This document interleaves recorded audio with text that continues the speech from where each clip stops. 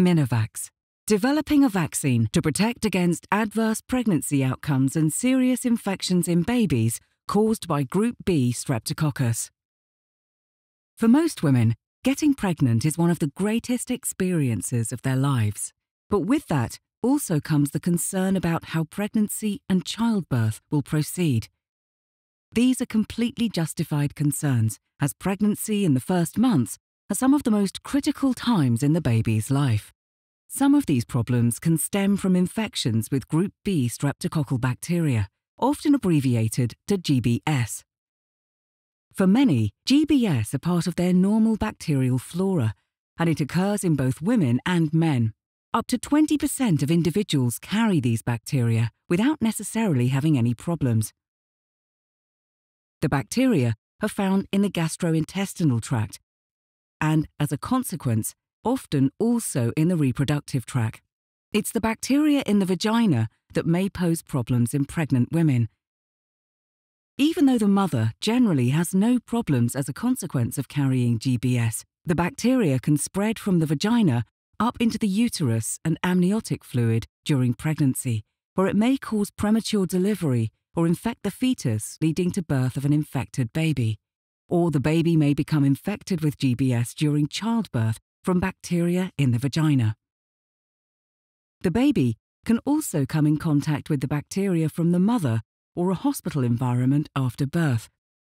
And babies are especially prone to GBS infections for the first 3 months of life, where their immune system is immature. GBS infections in newborn babies can result in sepsis, pneumonia, or meningitis.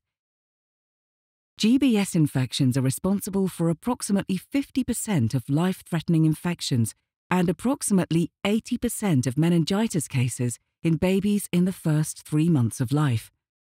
These infections may result in infant death, and meningitis and sepsis can cause lifelong neurological impairment of the child. Pregnant women may be screened for the presence of GBS, either routinely or based on risk factors. And if positive, they'll be given prophylactic antibiotics treatment during labour. Up to 30% of women in developed countries receive antibiotics during childbirth.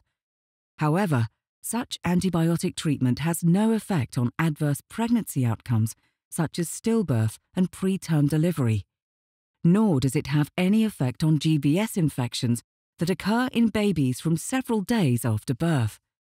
In addition, it can have some negative side effects, for example the development of antibiotic-resistant GBS and possible impairment of or colonization of the baby's intestines by beneficial bacteria required for a healthy life. Prophylactic antibiotics are therefore not an optimal solution. Globally, approximately 1 in 500 to 2,000 babies are still affected by severe GBS infections.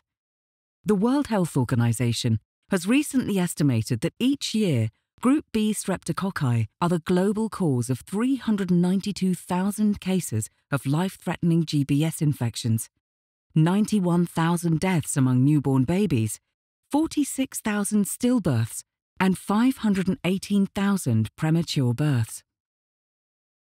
One solution is to develop a protective GBS vaccine consisting of small components of the GBS bacteria that, given to pregnant women, will generate antibodies capable of preventing infections with GBS. This will, of course, protect the mother, but also the unborn child, since the antibodies are passed to the fetus via the placenta. And they'll persist and protect the baby against GBS for up to 3 months after birth. Therefore, a maternal GBS vaccine could protect against stillbirths and preterm delivery, as well as protecting the baby against life-threatening infections by GBS. It's already known that women who've developed high levels of antibodies to GBS naturally from exposure to the bacteria are giving birth to children who are naturally protected against GBS infection.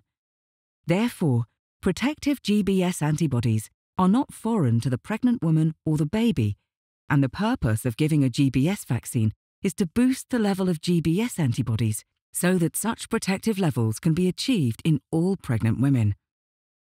GBS vaccines only contain surface components of the bacterium capable of inducing protective antibodies already found in naturally protected women.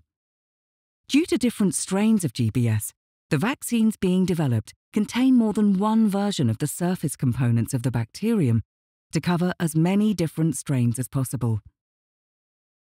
In summary, a protective GBS vaccine for pregnant women will be able to help protect both against stillbirth and preterm delivery caused by GBS and life-threatening GBS infections in newborn babies in the first months of life. In addition, an effective vaccine will be able to reduce the use of prophylactic antibiotics and thus avoid the negative side effects, for instance, the development of antibiotic-resistant bacteria. Therefore, an effective vaccine against GBS has the potential to have several advantages over current prophylactic strategies. Look at website www.minervax.com for further reference.